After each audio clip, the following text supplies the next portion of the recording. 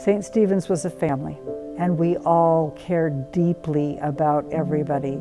It really was a family. That's where all of my kids grew up, was in that church, so they knew everybody there. They had a big heart for ministry and cared for the wider world. We tried to look outside of ourselves and help other people.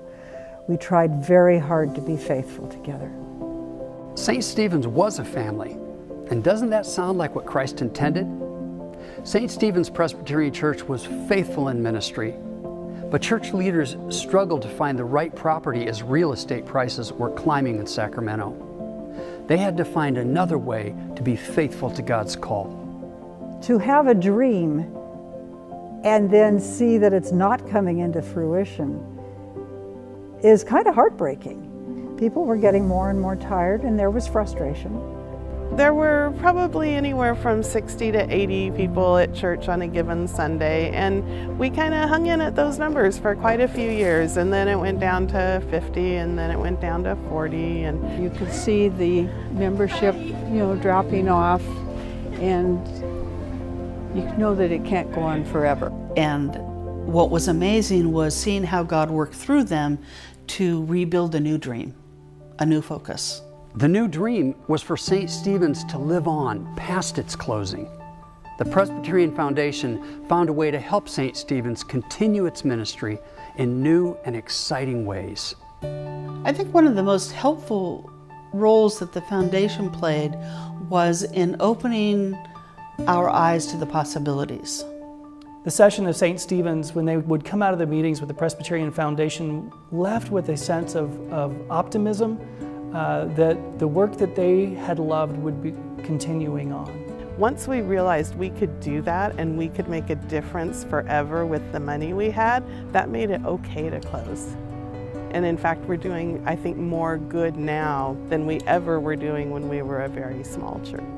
Today, their endowment feeds the hungry, builds homes, educates children, and blesses neighbor churches with ongoing support. One of those ministries that thrives now is the North Highlands Food Bank. We would not be here in this facility if it was not for the endowment from St. Stephen's. We serve approximately 500 families a month, which comes out to about 1,200 to 1,300 people. The dreams and the hopes are living on from the people that were at St. Stephen's. And this is one of the things they really wanted. And I see it 3 times a week, 3 days a week. And I've seen it for 9 years. Beyond their local community, their generosity extends around the world through the Presbyterian Disaster Assistance, one of the beautiful ministries of our national church. We basically are the compassionate arm of the PCUSA, engaging in helping people recover, both short-term and long-term, after natural or unnatural disaster. So I'm truly, truly grateful to St. Stephen's, and we will do our best to make sure that their impact continues long after their doors have closed. The stewardship of gifts is at the heart of the Presbyterian Church, and it extends to our work at the Presbyterian Foundation. One of our sacred calls is Project Regeneration, a foundation program that helps struggling churches just like St. Stephen's in their transitions and transformation. The Presbyterian Foundation has been around for more than 200 years, and they have been a steady hand in caring for the church from generation to generation. We looked back at our history and reminded ourselves of the things that we had done and the ways that we had been faithful.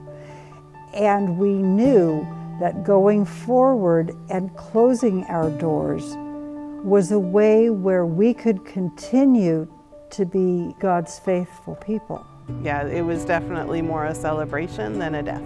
And that was something as a church we had, over the years, said we need to get better at celebrating things. It's okay that things end. And so to get better at celebrating the ends of things, like with what we did for all these years.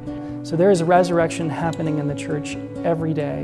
And there's resurrection happening when a church is able to close and fund and leave a legacy for new ministries in the church. Someone said, and I of course will never forget it, that means St. Stephen's is going to be helping to promote God's love in the world in all of these ways forever until Christ comes again. And just thinking that thought gives me shivers. I've got goosebumps now just thinking that, and it's always made me feel the victory with the opportunity we have had to have a legacy. That's a powerful testimony.